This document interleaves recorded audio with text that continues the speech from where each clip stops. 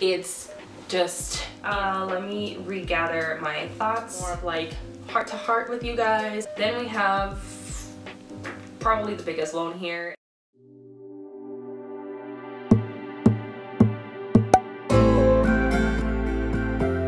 Hello everyone, welcome back to my YouTube channel. Today's video, it's a hefty one. So I'm going to be talking about my student loan debt. I know this is like, it's such a trending topic. It's also such a taboo topic. It's just insane. But since I have been focusing on a bunch of finance videos and all the financial growth and financial changes in my life, I really wanted to open up about my debt to you guys.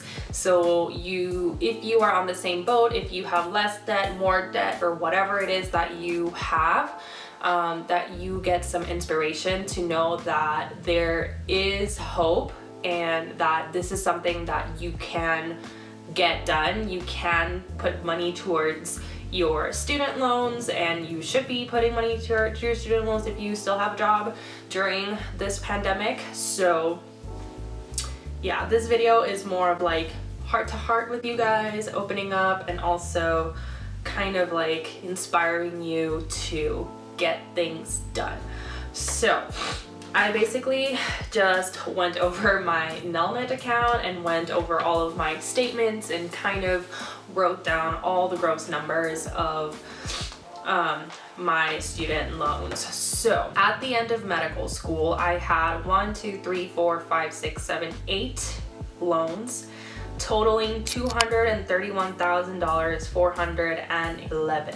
That's the principal amount. That is basically what I have taken out from the government. That is the amount of money that I had requested throughout my 4 years of medical school to cover all of my living expenses, educational expenses, tests, travel for interviews, all of those kinds of things. That is a big number, and that number gets even bigger. So I basically calculated or wrote down all the numbers to the balance that I had back in March of 2020, which is when the pandemic forbearance began, which means that all of student loans are at 0% interest, so they're not accumulating any interest right now. And basically from when I first started getting my loans to March of 2020, my balance had increased by $49,457.95 for a grand total balance, and this number is just horrendous. It's $280,868.95. Ugh, it pains me.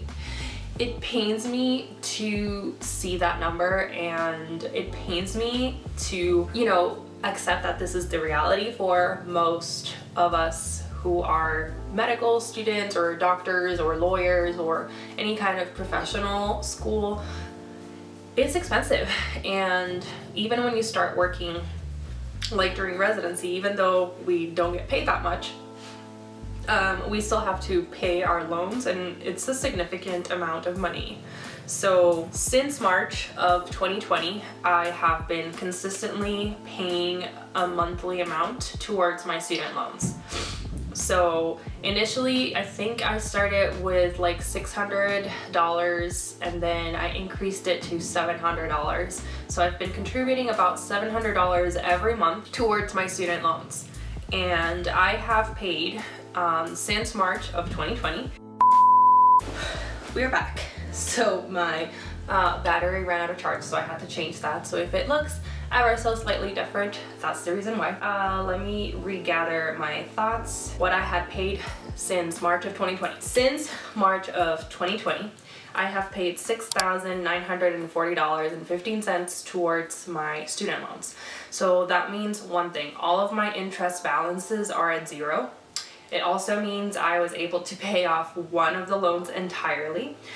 and that I am in the process of paying down 2 other loans. So let's go into a little bit more detail. My first loan, and these are in order that I took them out. From first year, first semester, I had $44,500 that has grown to $58,810.02. That is a $14,000 increase from the original loan amount. Then we had a $2,300 loan that grew to $2,756.20, and that's the one that I paid off.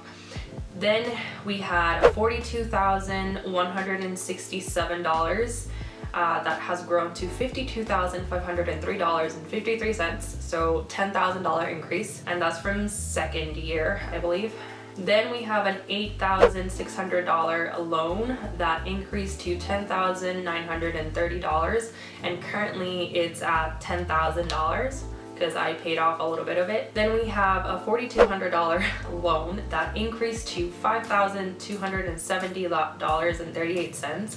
So that's a $1,000 increase, and it's currently sitting at $4,425.17, and that is the one that I am currently trying to pay off. Then we have a $17,000 loan that is currently at $20,177.99. So that's a $3,100 increase. Then we have probably the biggest loan here. It's actually 2 loans in one. It's $85,444, and that has increased to $97,255.33.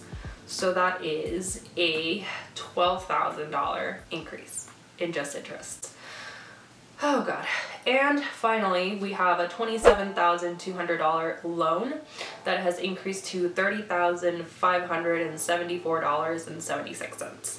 So obviously none of the super huge loans I'm not going to be touching them anytime soon, unfortunately, unless, I don't know, I win the lottery or inherit like a lot of money or something like that. The reason that I want to pay off the $10,000 and the $4,000 loan is because they have the highest interest at 6.8%. So I want to just leave the ones that have 6% or less. So as long as the forbearance keeps going on, like if you saw my 2021 financial goals video, it's going to be linked over here. You will know that as long as the forbearance keeps going, I'm going to keep paying my student loans as much as I can so I can decrease the amount of balance that I have. So from the $280,868.95, we are currently sitting at a balance of $273,746.80. So it's still an horrendous number. I wish it was different. I wish that I had tried to do a little bit more during med school to take out less loans or get some side hustles and pay off some of the loans.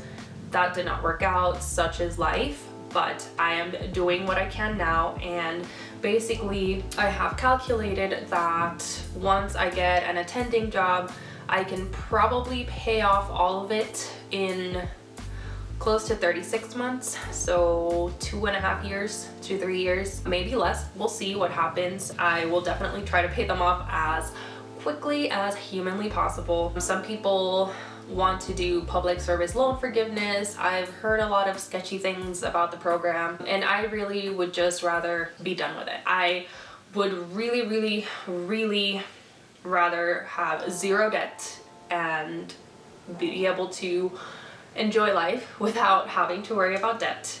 So that is one of the things that I have planned. And then the other loan that I have is my car loan, which we are working towards paying off before I finish residency. So I have been paying my car since June or July of 2018. So I have about 3 more years to go if we go by my loan plan. But one of the things that we talked about, my husband and I, was having him pay part of or an additional amount towards the loan every month so that we can pay it off sooner. So right now I have an additional, in addition to the $273,000 student loan debt, that as if that wasn't enough, I have a $15,908.05 balance on my car loan. One of the things is that we want to do in 2021 is try to have my husband contribute a little bit more towards my car loan so that we can pay it off before we move from El Paso. So if I continue doing my monthly budget videos and my financial recap videos that I want to do for 2021, then I will take you guys along with me on this journey of debt that I want to get rid of. And I foresee in the comments some people saying, well, you're saving so much money, why don't you put that extra money towards loans? Because in the grand scheme of things, it's really not going to make a difference. I've calculated, like, if interest come back, even if I put more money towards it, the amount of interest that it's generating every single day or every single month is way more than what I could afford. So it's not going to make a difference if I put more money towards my student loans. The best thing that I can do is one of the things I want to do is change my repayment plan.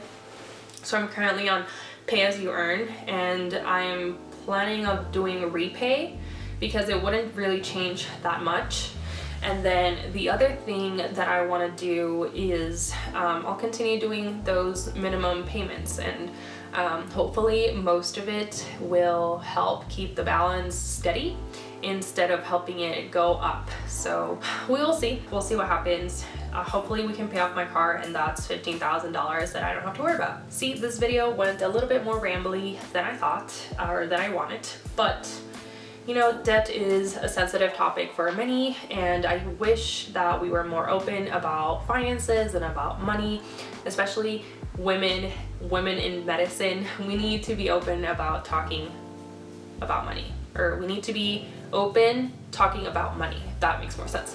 I want to break those taboos. I want us to be a community that is financially savvy, that we have the tools that we need in order to make better financial decisions and empower ourselves to not fall into the system. So if you guys have any questions at all, please leave them down in the comment section down below. Give this video a thumbs up if you liked it. Subscribe if you haven't already. Hit the notification bell to know every time I upload a new video. Like I mentioned in my financial goals, I hope to be uploading 2 videos per month for now. And after that, let's see, follow me on Instagram, Twitter, Facebook, whatever you want. Social media, I'm always active on Instagram, so you can always stay up to date with what I am doing. And that's it. Thank you guys so much for watching. Thank you to 420 many of you that are following my channel and my journey, and I will see you all in my next video. Bye.